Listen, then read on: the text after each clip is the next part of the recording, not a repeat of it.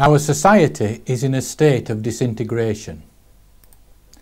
The nation faces moral, social, economic, and ultimately political collapse due to the deleterious consequences of the triumph of secular humanism and its acceptance as public truth, that is to say religion, by both our rulers and our people.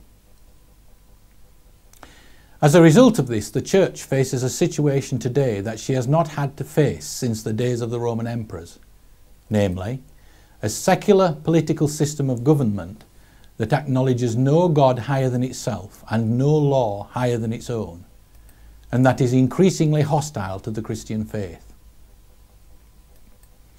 Despite the recognition by some politicians that society is broken, there is no consensus on what should be done to solve this problem, and it is becoming all too clear that the political ideologies and institutions that govern our society are unable to save us from the social disintegration that the secular humanist belief system has inflicted upon our society.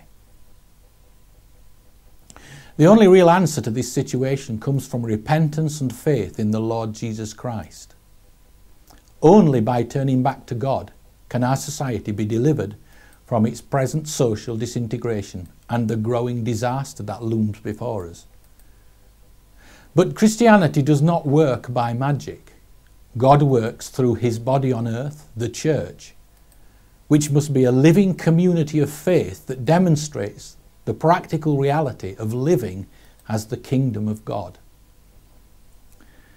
The Church is called to be a prophetic community, a society that functions across the whole spectrum of human social life, and through the witness of this life in words and action, that is to say by modelling to the world what society should be like, calls the world to repentance and faith in Christ. Only as the Church incarnates the gospel in this prophetic society will the Great Commission be realised. But what does this mean practically? In order to pursue this mission, the Church must constitute herself as a functioning social order in the provision of the following services. First, we must establish a Christian justice or arbitration system. In his first epistle to the Corinthians, the Apostle Paul rebuked the Corinthians for going before the pagan courts and for failing to establish competent law courts for settling disputes between Christians. It is necessary for the Church to re-establish such courts today, since the secular courts of the land are now subject to ungodly legislation and justice cannot be expected from them. The functioning of such courts would also be likely to have an influence far beyond the Church, as indeed was the case with the courts of the early Church. Second, we must establish a Christian welfare system. This is taught in the New Testament, and of course the same principle was set forth as essential for the community of believers in the Old Testament. The Church is required to care for those who are the genuine poor and to help those in need who are not able to help themselves and do not have family to help them. Third, we need to establish a Christian medical system. Christ commanded his Church to preach the gospel and heal the sick. Wherever the missionary work of the Church has been established, healing and the setting up of hospitals has accompanied the work. Preaching the gospel and healing the sick go together and always have done in the work of mission. This is no less essential today than it was in the past. Likewise, fourth, we must establish a Christian education system. The establishing of schools has been one of the foremost cultural works of the Church throughout history. In the work of missions, education has always been seen as a vital accompaniment to the work of preaching the gospel and healing the sick. The Great Commission cannot be completed without it. We are commanded by the Lord Jesus Christ to teach all nations. These systems must function and be funded independently of secular provision. The Church must begin to function as a distinctive and independent counter-revolutionary social order.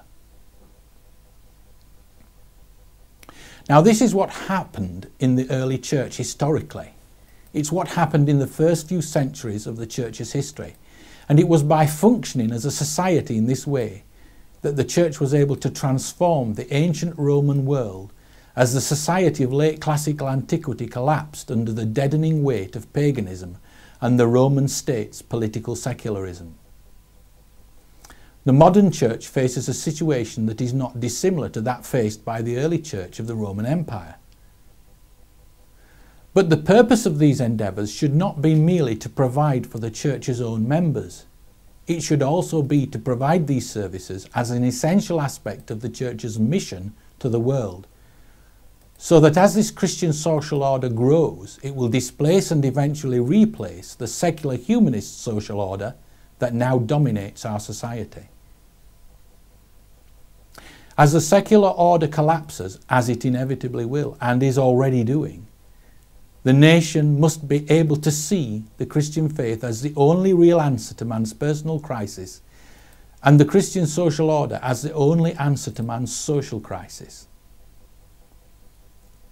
Just as the Roman emperors eventually realized that Christianity was the only real alternative to the collapse of Rome, so too our people and rulers must come to realize that only in the Lord Jesus Christ can man find salvation, and that the Christian social order is the only answer to the disintegration of our society. Of course, evangelism is an essential aspect of the church's response to this situation. But our call to individuals and to the nation to repent must be seen against the backdrop of the church living in this way as a true society of faith, a Christian social order. Another essential aspect of the church's life is the gathering of believers for fellowship and worship. Non-believers perceive church rituals as meaningless to their lives and society, largely because they are. They do not engage with the real world in a meaningful way. We need to replace these rituals with a church meeting that revolves around the biblical pattern, namely the agape feast, the Christian Passover, a fellowship meal which should be the context of the celebration of the Eucharist and around which the whole gathering should revolve. This is also an essential aspect of what it means to live as a prophetic community, a prophetic social order that calls the world to repentance, since by doing this we proclaim the Lord. There are 5 elements besides the celebration of the Eucharist in the context of the agape feast that need to be incorporated into the liturgy of our assemblies. 1. The confession of sin. 2. The confession of faith. 3. Prayer. 4. Proclamation of the 10 Commandments. And 5. The reading of Scripture and teaching of the faith. This is not meant to be an exhaustive description of what should happen when the church assembles, but rather a bare minimum if the church is to be edified and built up in the faith and thereby equipped for the work of service. But ritual is not enough. Ritual for the sake of ritual does not build up or edify the church, and this applies not only to high church ritual, such as the ritual of the Church of England, but also to the low church ritual of the free churches. What we confess, hear, pray for and proclaim in the church assembly must take place in the context of real fellowship and be a true manifestation of that fellowship. This is why the Lord Jesus Christ ordained the Christian Passover, the Eucharist, in the context of a fellowship meal, and why the early church practiced it in the context of a fellowship meal, the agape feast. The Eucharist is a communion feast, and it should not be reduced to a rite performed by clergymen. Rather, it should be a real fellowship event, a social gathering in which the community partakes of a shared meal. The ministry of the church must also be directed to men. The church must teach men to be heads of their household and pastors of their families under God. The responsibilities of male headship should be taught and modelled by the church for the world. This means that the feminist ideology that presently dominates the church and virtually every aspect of Christian culture, and the effeminate role models that it has engendered in the life of the Christian community, must be abandoned and replaced by a biblical theology and the patriarchal role model of leadership that this produces. When the church begins to function in this way, the evangelical invitation of non-believers, and particularly men, to join the church will be meaningful and practical. It will produce two responses. Many will be attracted and there will be growth, and many others will be incensed by it and seek to attack the church. But the church will begin to transform the nation in obedience to the Great Commission. Given the situation we face today, this is the only way forward for the church if the Great Commission is to be fulfilled.